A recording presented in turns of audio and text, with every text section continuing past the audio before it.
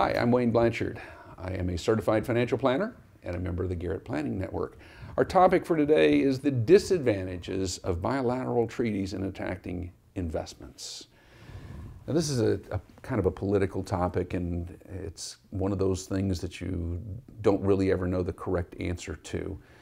But as my background is in economics, and as an economics person, you know, we economists sort of feel like everybody ought to have free trade, because the whole idea of economics and an economic system is that people do what they do best in order to make a whole economy work more smoothly. So for example, if somebody else, let's say the oil-rich companies, are better at providing oil, and maybe we are better at growing wheat, then we should be able to sell our wheat and do what we do best, is growing wheat, and let them do what they do best as far as, you know, producing oil.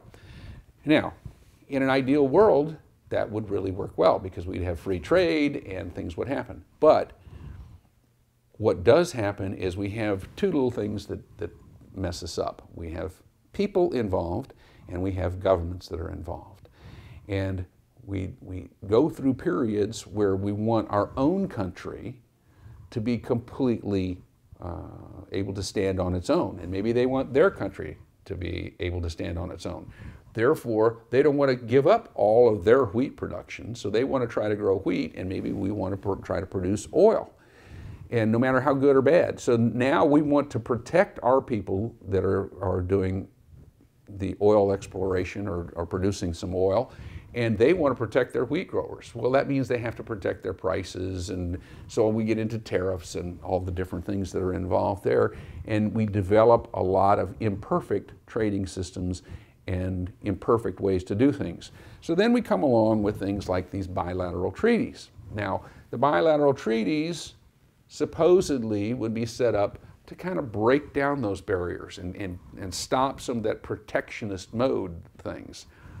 But countries are still countries, people are still people, and governments are still governments. Therefore, we have to always remember that there are going to be biases in these treaties. So we have to understand what the biases are, and we can't expect them to work all the time. Matter of fact, that's why if you go back through history, you'll see that some of these treaties maybe work a little bit, some don't work at all, some work really well, but it all has to be a matter of how well the benefits are spread across the board. And it's, again, I hate to say it, but it's politics, and we are kind of held hostage to politics, and we're always going to be held hostage to politics. You could do great dissertations on this very subject of bilateral treaties, and do they work or not, and what are the advantages and disadvantages. Let's just say that there are advantages and there are disadvantages. The biggest disadvantages come with the fact that bilateral treaties aren't necessarily going to give equal status to both sides, and leave it at that.